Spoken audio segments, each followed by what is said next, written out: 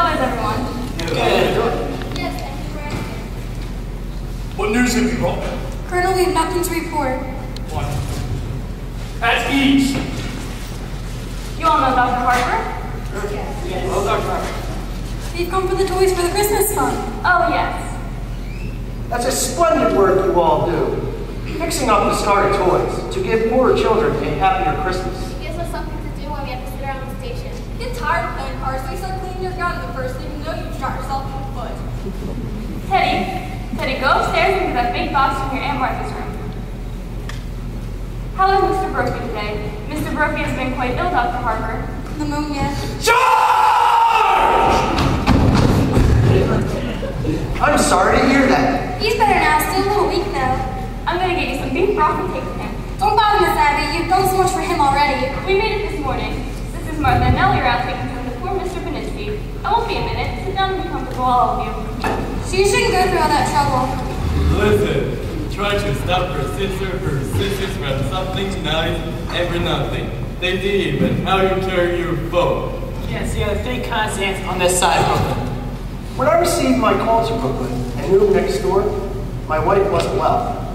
When she died, and for months before, well, if I know what pure kindness and absolute generosity are, it's because I've known the Brewster sisters.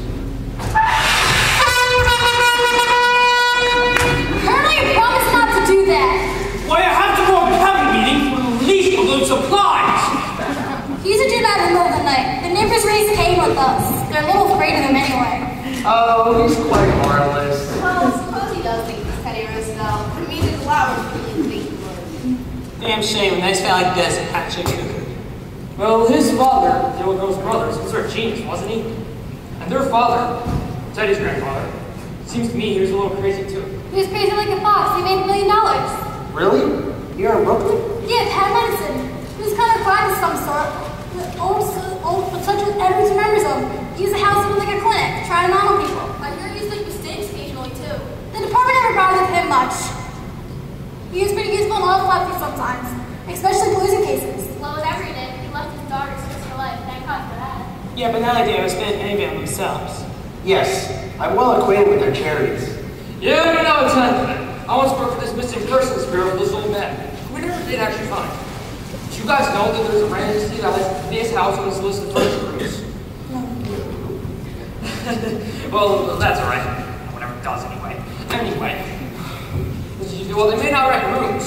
They can assure you that anyone that comes in here will at least have a good meal and a few good dollars in their pick. It's just a way to teach our people to do some good too. Well, now, isn't this nice? Good afternoon, Mr. Sister. How do you do, everyone? Good. How are you, Mrs. Brewster? We've got a little Christmas toy. Oh, yes, Teddy's Army and Navy. They're all packed. They're upstairs. The girls upstairs after them. It seems the cabin has to okay it. Yes, of course. I hope Mr. Brophy's better? He's better now. Your sisters in the kitchen with me to bring some soup to him. Oh, yes, we made it this morning. Martha and I just took some to a poor man who broke ever so many bones. Oh, you're back, Martha and Nellie. How is Mr. Beninsky?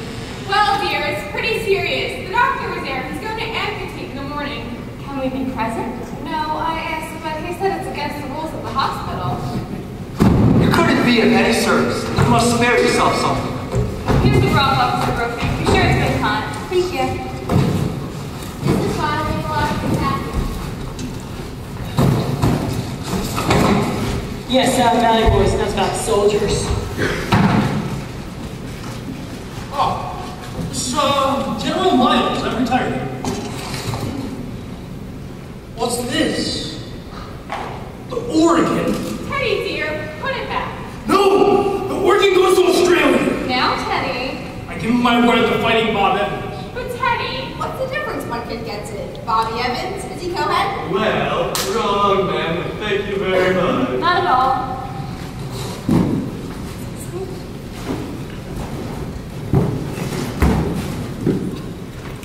Goodbye. I just thought of the story. Did you have time up to make him listen? You better we're at the station. The whole force is looking for you. Did they send you here for me? We didn't know you were here. We came to YLA so we held Paycat. You help view the fuel again at night. From the way the neighbors are calling, you think the Germans dropped the bomb on Clockwork Avenue.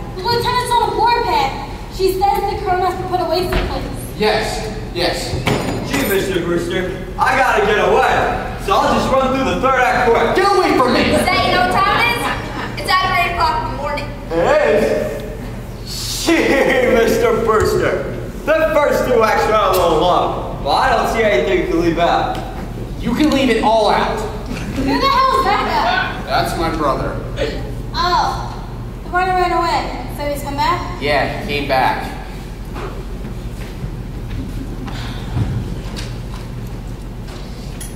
This is Brophy. Get me Matt. I brought up the money found you, Joe. Matt? Found Lieutenant. He can call the big man on. We found him. He's in the Brewster house. What does it ring with? Oh, alright. The lieutenant's on her way over. I've been turned in, eh? And I suppose you and that stupid brother of mine are going to split the reward? Reward? Now I got to put in my own due. You think my aunts are such sweet, charming old ladies, don't you? There are 13 bodies buried in their cellar. Teddy! What the hell are you talking about? You better be careful what you're saying about your aunts. I happen to be friends of them. I'll show you, I'll prove it to you. Come with me down to the cellar. Wait a minute! 13 bodies, come on, I'll show you where they're all buried. Oh yeah? You don't want to see what's down in the cellar? Going down the cellar with him, Abe. I'm not so sure I want to be down in the cellar with him. I mean, just look at him. He looks like Boris Karloff. What do you think you're doing?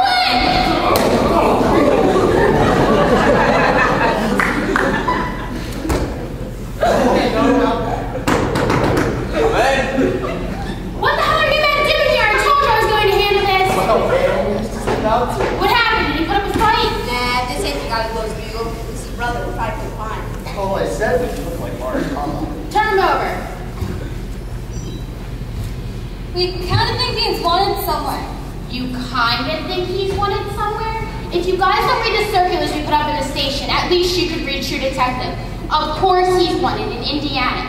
Escaped from the prison for the criminally insane. He's a lifer. For God's sakes, it's how he was described. He looked like Karloff. Wait, was there any war mention for that? Yeah, and I'm claiming it. He was trying to get us down in the cellar. He said there are 13 bodies buried down there. 13 bodies in the cellar, and that didn't tip you off he came out of the nut house? I thought all along you thought kind of crazy. Oh, it's Shakespeare, and where have you been all night and you didn't bother to tell me? I've been right here, man. Writing a play with Mortimer Brewster. Yeah, well, you're gonna have plenty of time to write that play. You're suspended. Now get back to the station and report in. Can I come over sometime and use the station typewriter? No, get out!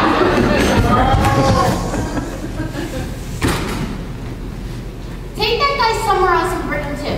See if you can find out about his accomplice, the one that's helped him escape. He's wanted too. Now wonders Brooklyn's in the shape he's in with a police force full of flatheads like you, falling for that kind of story. 13 bodies in the cellar. But there are 13 bodies in the cellar. Who are you? I'm President Roosevelt. What the hell is this? He's the one with the bugle. Good morning, Colonel. Well, Colonel, you've blown your last bugle. What's this? Another yellow fever victim. What?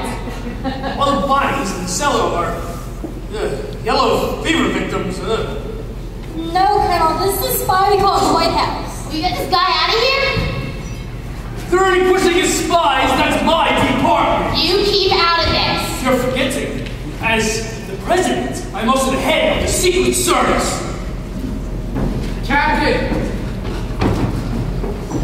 I'm Mortimer Brewster. Are you sure? I come talk to you about my brother, Teddy. The one that blew the bugle. Mr. Brewster, we ain't gonna talk about that. He's got to be put away. Oh, don't worry about that. I went to family physician. He signed his commitment papers. Back to a sanitarium. Where's he going? I know. Look, the wagon. My car's out front. Jonathan, are you leaving? Yeah, he's going back to Indiana. There's some people that want to take care of him for the rest of his life. Come on. Oh, well, we're leaving too. Yes, we're going to Happydale. And this house has seen the last of the Brewsters. Well, that's unless Mortimer wants to live here. I have a suggestion to make. Maybe you should turn the property over to the church. Oh, well, we never thought of that. After all, it should be a part of the cemetery. All right, let's get going. We're busy recording. Come on. Well, I can't better my score, but I'll be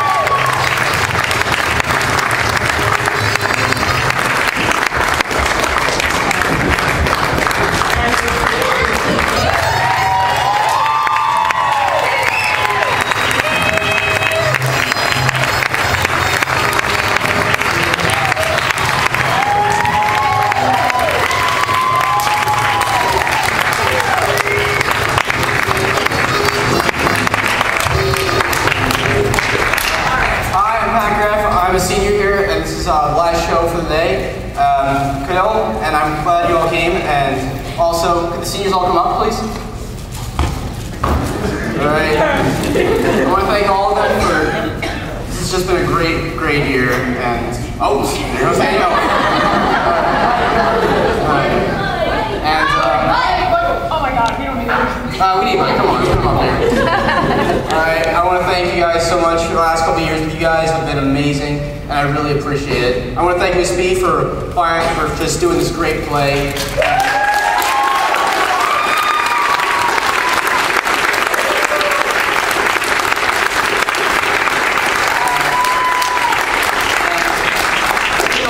The thing I love about Drama Club the most is it doesn't matter what your ability is or whatever you have, it doesn't matter.